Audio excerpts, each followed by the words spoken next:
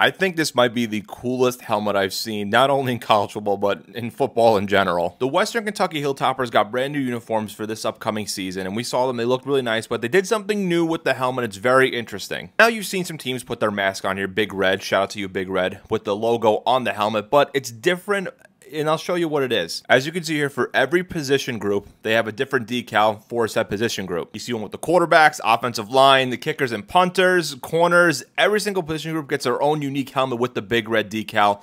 I think this is really cool. See the matte black helmet with the big red logo on the side here with different groups. It's unique. It's something cool. More teams should definitely do it. This gets an A grade. I just think this is absolutely cool. I think more teams, especially in college football, should do it. Let me know down below. Do you like it? Do you hate it? Comment down below.